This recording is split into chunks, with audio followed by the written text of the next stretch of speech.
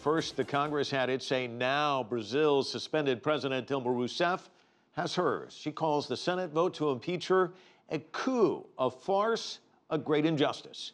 With Rousseff suspended for 6 months, the interim president is her former VP, Michel Temer.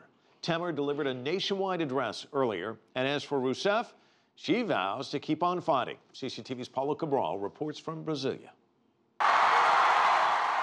Just a year and a half ago, Dilma Rousseff was ecstatic. Winning re-election by a slim margin, she vowed to unite Brazil. The opposite happened. Brazil is more politically divided than ever, with the Senate voting overwhelmingly to put their president on trial for manipulating budget figures.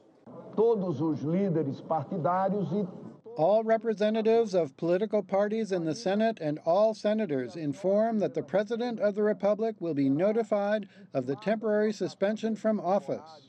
As the senator said, Dilma Rousseff has to step down while that trial is underway. The process will last for 6 months.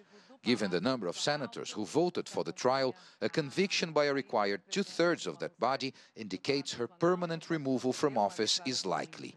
Rousseff is still calling the process a political coup.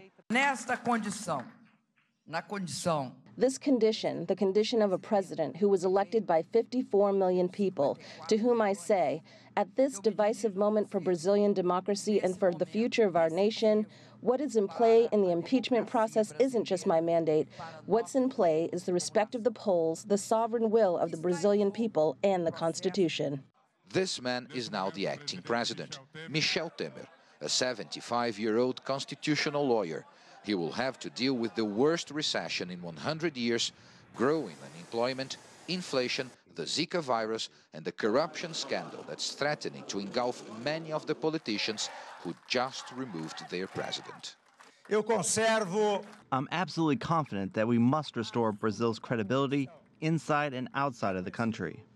All this while the world will be watching Brazil for other reasons. South America's first Olympic Games. While the Games get underway, Brazil's politics will be at a standstill, and Rousseff will be watching from the sidelines until the trial that determines her fate.